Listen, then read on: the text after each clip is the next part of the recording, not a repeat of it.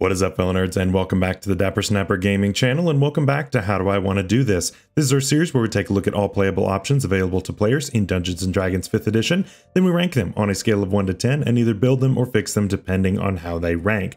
Now today we finish up our talks on the Way of the Open Hand Monk. Of course, if you missed our ranking video, that'll be up in the icon above for you to check out right there, and that way you can figure out all of the ins and outs of this subclass before we jump into building one today. But assuming that you have already seen that, welcome to the build guide. And so I'm so glad that you are here. Make sure to leave a like on the video and subscribe if you haven't already. Most people who watch the channel are not actually subscribed, so please don't be one of those people. Help us to reach our goal of 5,000 by the end of this year. I think we can do it, but I need your help in order to do that. Of course, other great ways to support the channel are, of course, to share the video with your friends and click the bell so you're notified when new videos are uploaded.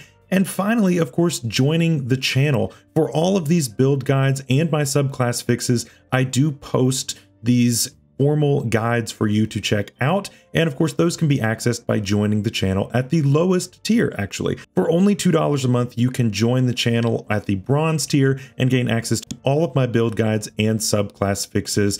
And so those are going up every week for you to keep and use and enjoy at your table, anything you want to do with those. And of course, above that, silver members, of course, get a special shout out. So here, of course, are our silver members. Thank you, of course, for joining the channel at silver or above. I really appreciate your support. You, of course, get the videos early at that point as well, 1 day early. And you, of course, get the shout outs here. And gold tier actually get priority picks on our variety builds. Last week we did our variety build with the Infiltrator Armorer, which is up in the icon above right there. You all seem to really enjoy that. So if you want your build concept to make it to the top of that list and to really be seen, this is your chance, right? That gives you that opportunity. And of course, the gold tier will be expanding later on to get even more incentives there. So why not jump in early? With all that out of the way, let's actually jump into this build guide. So like I said back on Tuesday, the Open Hand Monk is really fun and honestly is a 10 out of 10 after level 17. The problem with that is that we really aren't a 10 out of 10 up until that point. And so I wanted to think of a really fun way to build this. I'm not going to say this is necessarily the best way or the optimal way. That's not really what I'm about. I want to do a fun way of looking at these subclasses, right? And so today, that is what we have done. We have looked at a really fun way to do this. And then in the honorable mentions, a lot of times I'll give you the way if you wanted to really do this optimally, then that's kind of that section for you. So make sure to stick around for that section. The Open Hand Monk is really how to be the most monk you can possibly be in its way of controlling ki, in its way of healing. You've got a little bit of everything sprinkled into this kit. And so the open hand technique is just fantastic at level 3. You've got kind of a dead spot in the middle, unfortunately, with 6 and 11, and then 17, it just blows it out of the water again. So for this, unfortunately, we are going to have to push off our Quivering Palm a little bit, but we actually will make it to level 17 on this build for once in Monk. And so you will actually get to see it, but we're not going to be taking as full advantage of it as with other builds. I will talk about a build in the honorable mentions again that takes full advantage of Quivering Palm, and it's actually really cool as well, but we'll get to that a little bit later. With all that out of the way, let's jump in. Starting off, as always, we have our race, and I have been talking about the possibility of taking this race for forever now, and I've been putting it off, taking custom lineage here, taking something else there. We're finally going to Tabaxi. Tabaxi is a really cool race, especially with its improvements in Monsters of the Multiverse, and it just provides us some really awesome options. Now, again, I'm gonna say I do think that there is one other race choice, not counting custom lineage and all that, that is a little bit better than this, but I think Tabaxi offers us enough to where I'm still really happy with taking this race, and I don't really have any regrets about it, but there are some other options out there. We'll talk about that later. But for this, the Tabaxi is a cat. So who doesn't want to be a cat, right? There's a whole song about it, and you get some really awesome stuff. You get a climb speed, which is very unique. You get an improvement to your unarmed strikes as of Monsters of the Multiverse. Used to, it was a D4, now it's a D6, so that's already going to jump us forward in our progression for our unarmed strikes, so that's huge too. We get perception and stealth proficiency, which are huge. Those are two of the best stats in the game. Feline agility, giving us that burst of speed. For all of those things, we're getting a lot out of this one racial kit, and so I really can't turn this down. It's just really strong. We also, of course, as with pretty much any of the new races, we get either a +2 and a +1 or 3 +1s. I'm actually going to go with the +2 and +1 this week because of the way that my stats are going to work out. It just ends up being better overall for me. And so you'll see what I mean once we get to that. And so speaking of stats, of course, we're using our modified standard array as always. So again, this is not regular standard array. This is not point buy. This is not rolled stats. If you're using any of those methods, this will look different than yours and you will just have to adjust accordingly. But with this, we're going to put our highest stat into our dexterity, our second highest stat into our wisdom, our third highest stat into constitution, and then besides that, it really doesn't matter. It's really your personal preference. We don't really need strength. We don't need charisma. We don't need intelligence. We're not doing any kind of crazy multi-classing on this build. Not to say we aren't doing any, but we aren't doing any crazy multi-classing, so we don't need those stats for anything else. I'm going to put my +2 into my dexterity and my +1 into my wisdom. And of course, we will improve on these stats a little bit later once we get the ability to with ASI levels. Moving on to equipment, I really don't need anything. I'm going to be using my unarmed strikes for pretty much everything just because our unarmed strikes are tied to our flurry of blows. So I might as well just focus on those. If you wanted to take a quarterstaff, you can, and I will provide an alternative that will make the quarterstaff, even better actually in the long run here if you wanted to do this. Again, we'll talk about it at the end. But there are alternatives where quarterstaff will work just fine with this, and you can totally use that. I'm going to focus on using my cat's claws and doing slashing damage as a monk weapon, or at least as an unarmed strike, and so we're going to go with that instead. So let's go ahead and start taking some levels at Monk 1. Yes, we're starting with Monk, which is weird for me, but it's fine. I'm really not doing a lot of multi-classing on this build. Like I said, we will make it to Quivering Palm with this. And so for that, I really just want to get my foundation out of the way and at the very least get extra attack and stunning strike before I think about doing anything else. So at Monk 1, we get martial arts, which allows us to use our dexterity modifier instead of our strength modifier for our cat's claws. So we are dealing slashing damage and we're dealing 1d6 instead of the 1d4. That's a great improvement starting out. And of course, this will scale as our monk die does scale as well, our martial arts die. This will go up as well, so eventually it'll be a D8 and then a D10 once we get enough levels under our belts here.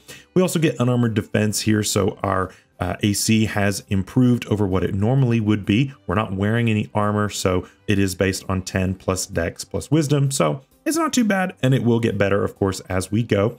At Monk 2, we get Key, unarmored defense, and dedicated weapon. Dedicated weapon, again, is not going to be used really all that much on this build, but it can be used to great success with others.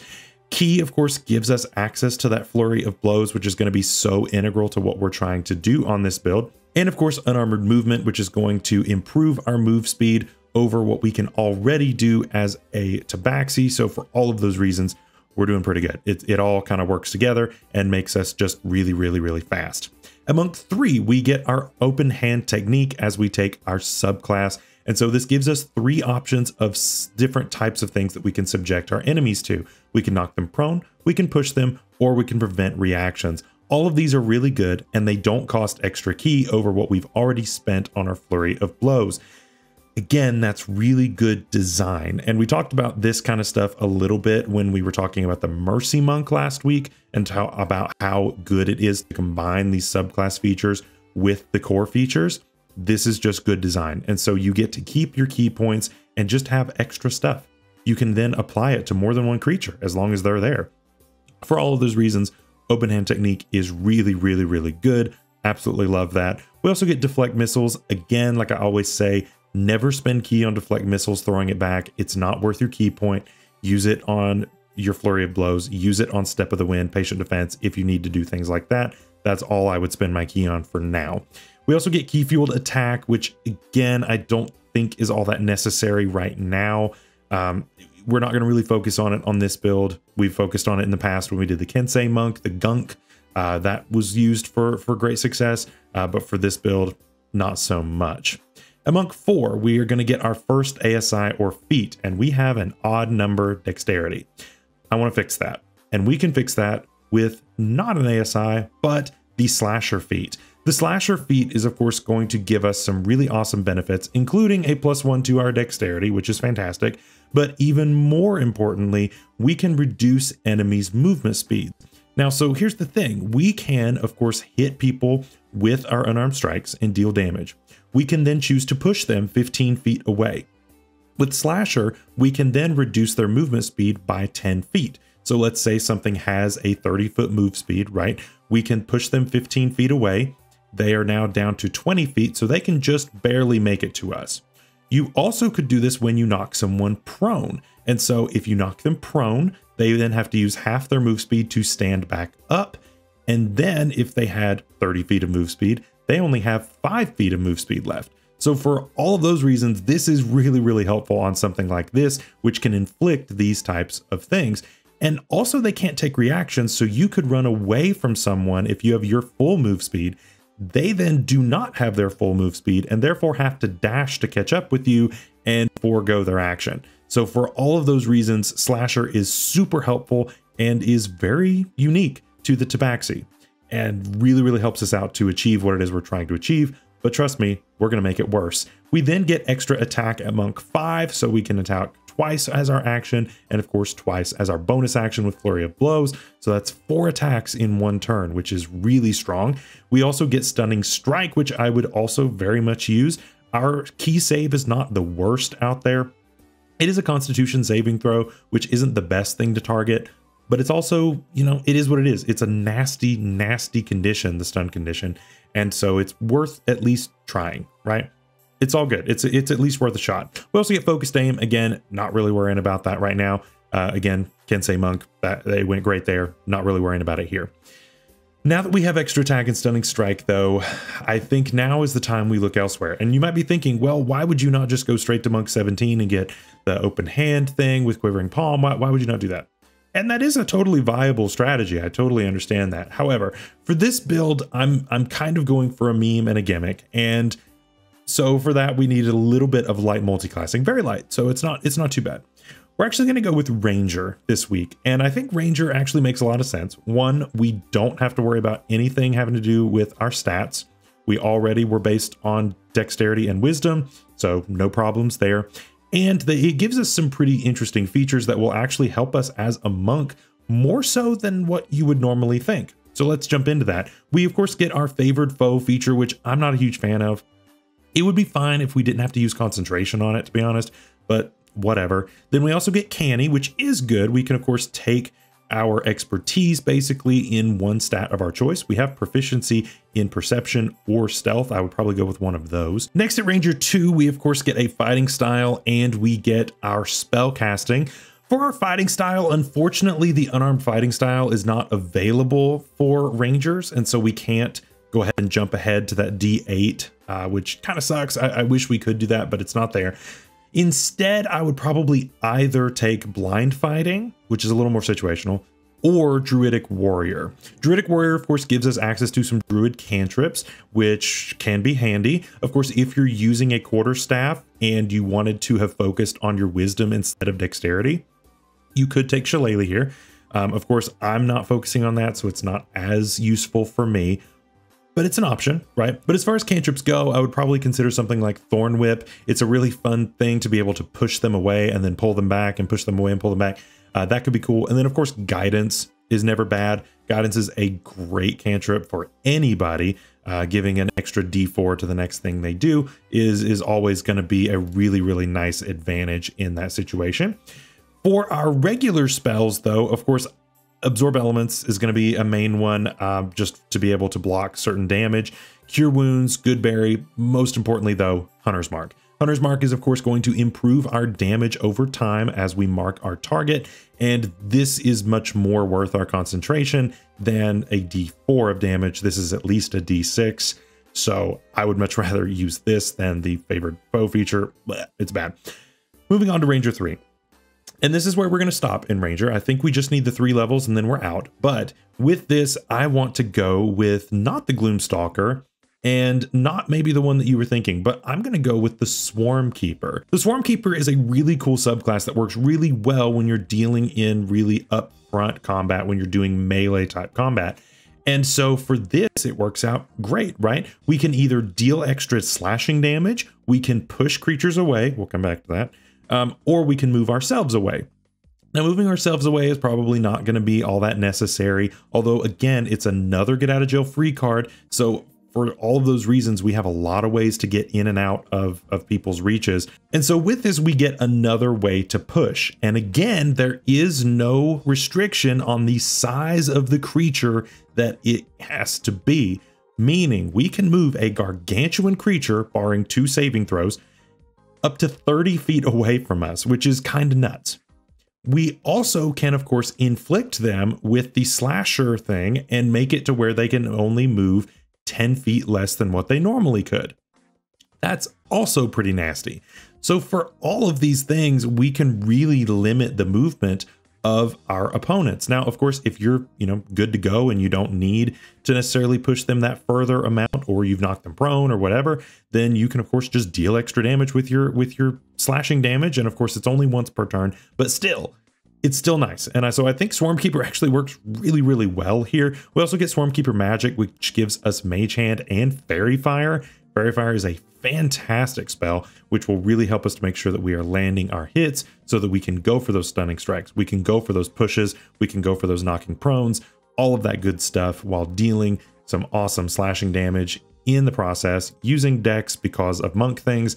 It's beautiful. It's just really, really fun overall. But that is where our Ranger levels will end, because I really think that it's best to just go back to Monk and improve our damage dealt overall to get our movement speed increased. We, of course, get an additional 5 feet of movement speed once we get to Monk 6. And so for all those reasons, we're going to head back, and we are not going to look back anywhere else and go for Monk the rest of the way. We get Wholeness of Body here at Monk 6. And so this is, of course, a nice little heal, but it only works for us. It does scale really well with our monk levels, but ultimately it is quite selfish. And so, We also get Key Empowered Strikes, so we can punch ghosts now, which is great. At Monk 7, we get Evasion, which is going to help us tremendously with our dexterity saving throws, which are very common, so that will definitely come up. We, of course, get Stillness of Mind as well, which I really don't care about. It's not a good feature. At Monk 8, we get another ASI or feat. I would just bump Wisdom at this point to an 18. I don't see any reason to go anywhere else. That improves our key save. It improves our save against our moving people away from us, both from this subclass and from the Ranger subclass. So for all of those reasons, we just want to be improving our Wisdom as quickly as we can. At Monk 9, we get our Unarmored Movement improvement, so we can run on vertical surfaces and on liquids. So you can, of course, be dashed now, which is great. We get Purity of Body at Monk 10, which is fine. Again, I always say this, but this is really only going to come up in a cloud kill for the most part. I haven't seen it come up really much else in any other situation, but cloud kill, you're gonna be great. At Monk 11, we get Tranquility, so we're under the Sanctuary spell until we break whatever we are using that for. So, of course, you can absorb elements and not break this. You can, of course, do Cure Wounds and not break this. So there are different ways that you can kind of get around the restrictions of this and still maintain your ability to stay safe. So you can kind of tank there, and there is some tanking potential there. But overall, it's not enough for me to build around it. So unfortunately, it's just not enough to make an entire build around. And then at Monk 12, we're just going to bump Wisdom again, just to max that out. Again, if you haven't maxed that out, I would keep going with it, but now I'm at max Dex and max Wisdom, so I get one more ASI, which is good. We then get Tongue of the Sun and Moon at Monk 13. I do not care. It's a bad feature. Your wizard can do that at level 1. Then at Monk 14, I very much care about Diamond Soul, which is really nice. So that feels really good. We now have proficiency in all saving throws, so I feel really good about that. Timeless Body comes at Monk 15, which again is just a ribbon feature. I don't really care about it. It doesn't really add anything meaningful, unfortunately. Amongst 16, we get one last feat or ASI. I'm probably just going to take the tough feat here. You could also go with Warcaster if you wanted to have help with maintaining your concentration on your hunter's mark. So that's also an interesting way to think about this. But overall, I think that's probably better. We already have proficiency in Constitution saving throws from Diamond Soul, so Resilient wouldn't really help us. And so, yeah, that's probably your best option overall. Then we, of course, at level 17 in Monk, level 20 overall, get Quivering Palm. So now we have the suck or save type of thing where we punch somebody and then they just either die or they take a ton of necrotic damage. Either way, we come out ahead. So what do you think of this build? It is very simple, but it's still very effective. And I just think the Swarmkeeper is so fun with the open hand monk. And it could be a really interesting story to tell as to why this very monkey monk is dabbling in dealing with bees or swarms of whatever insect or whatever you're dealing with. I think that's a really, really cool thing. For our honorable mentions, though, let's go ahead and jump in. One race that would make it make a lot more sense is the Furbolg. The Furbolg is a really interesting race that I have not mentioned at all really since the Cleric days, but this is actually pretty cool because of the invisibility. This gives you a really great get out of jail free card. And of course, the disguise self is nice. Being able to change your appearance is also really cool. Furbolgs are just a really awesome race and would work well here. To me, the best overall race option here actually is the Leonin. Because the Leonin also gets the cat claws, it will have the improved unarmed strikes based on it being a monk. Now, unfortunately, it will still start at a D4 because the Leonin was not updated, but it will still, of course, gain that D6 once it's of appropriate level. The D8 and the D10, of course, will follow suit as we go. You can still use dexterity. All of that's fine. The biggest thing, though, here is the bonus action Roar. The fear effect is really, really potent and does not break our tranquility feature. For all of that, I think if you're wanting to build around tranquility, I think the Leonin is your way to go. But I think if you're building just basically any other route on this, Tabaxi is probably your best bet. And finally, the Hobgoblin is interesting, the new one. This gives you a bonus action help action, which can be helpful, again, not breaking your tranquility, and just some other really useful things that you can do. So there are a lot of really cool ways to kind of get around that restriction. As far as other feats go, you can of course take the Crusher feat if you wanted to just use your regular unarmed strikes or a Quarterstaff. The Quarterstaff, of course, would be preferred as far as dealing more damage. It would work well with the dueling fighting style if we were to take that from the Ranger kit. So for all those reasons, that is definitely a way that you can go about this, and I totally understand that. But I really like the Slasher route for restricting everyone else, but the pushing route is definitely just as viable for sure. Of course, I have to mention the mobile feat. But really, the mobile feat isn't all that necessary on this subclass because we have so many ways to get opponents out of our face, or at least put them in a situation where it's going to be really difficult for them to connect with us. And so that's going to make it to where mobile is a little bit redundant minus the bonus in speed. So for all that, you know, it's fine. Definitely take it if you want it. But I do think it's a little more redundant on this build than it would be on most others. Finally, other multi-classing options. Number one, if you're wanting to do something with Quivering Palm, the Grave Domain Cleric is your go-to. I would go 17 levels in Monk first, and then I would take 2 levels in Cleric. At that point, you would of course be able to give the opponent a weakness to that necrotic damage that it takes from your Quivering Palm ability, which is pretty cool, right? Of course, you would have to set this up and it would take a while to get going, but it would still be really interesting. So if they save, they take 10d10 necrotic damage at a weakness, or they drop to 0 instead. Either way, they're taking a ton of damage. And so I think that's really helpful. It would, of course, be better if you had a Grave Cleric on your team in order to help you with that. But if you were trying to be a one-person army there, that would be an option for you. The Fighter, of course, would be great here because it gives you more actions in order to get down all of these things that you want to get down, especially if you dipped Cleric or something like that. But again, you're looking at a lot of levels that you would have to take here and possibly lose out on Quivering Palm. So unfortunately, I think that Fighter would be too deep of a dip for me to actually need it all that much. You could, of course, go with the, tried and true Battle Master. You could go with the Rune Knight. All of those things would definitely give you some really helpful options. But overall, I think that going Fighter is probably a little bit subpar here. And then finally, the Rogue. The Rogue is always going to be a great option here. It's already dex-based. Sneak attack isn't that hard to get. And the Mastermind would actually give us another bonus action way to use the help action. And so that, again, is a great way to get around having to lose your Tranquility feature if you don't necessarily want to. So what do we think of this build? Let me know down in the comments below. Next week, we talk about our penultimate monk subclass, the Way of Shadow Monk, and I'm very pumped about that.